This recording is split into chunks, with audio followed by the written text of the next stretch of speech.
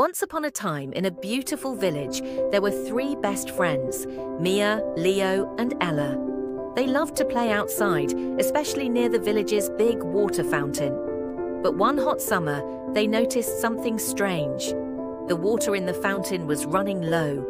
Worried, they rushed to see Grandpa Sam, the wisest person in the village. "Grandpa Sam, the water is disappearing. What can we do?" they asked.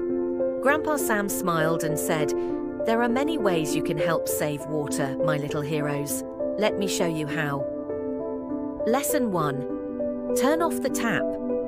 First, Grandpa Sam took them to Mia's house, where she was brushing her teeth with the tap running. "Mia," Grandpa Sam said kindly, "did you know that turning off the tap while brushing can save a lot of water? Imagine how much water flows out when it's left running." Mia quickly turned off the tap and said, "I'll remember this. No more wasting water." Lesson 2. Fix the leaks. Next, they visited Leo's house. Grandpa Sam noticed a dripping faucet in the kitchen. Drip, drip, drip. Water was being wasted every second. "Leo," said Grandpa Sam, "even small leaks can waste lots of water over time. Let's fix this leaky tap to save water." Leo nodded and said, "We'll fix it right away." Lesson 3. Use a bucket, not a hose.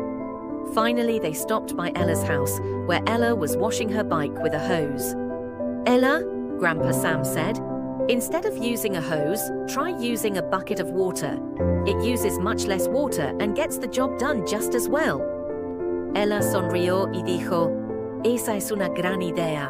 I'll use a bucket from now on." Saving water. Together, Grandpa Sam gathered them around and said, "Remember, every drop counts.